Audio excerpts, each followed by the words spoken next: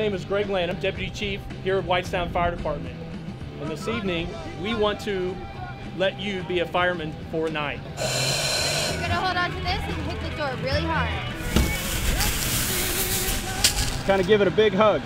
Keep going, okay, drop it, through the tunnel. Inside the trailer, we have fake smoke.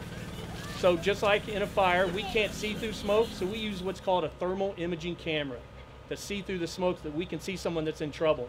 Look up at Mom. Can you see her? Uh-huh. Yeah, see? And that's all has to do with her body heat. It was cool! I could barely breathe! All right. Get him all the way bent over forward.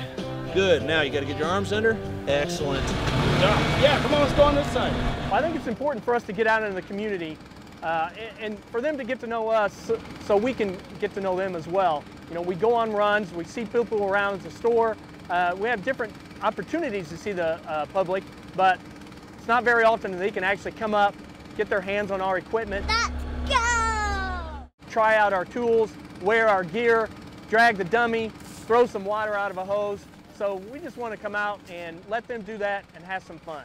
That pretty cool? Or 5? Good job, buddy. So we're doing 8 firefighter experiences just like this one in 8 different communities here in Whitestown. So we're going around to different neighborhoods so that everyone gets a chance to try this out.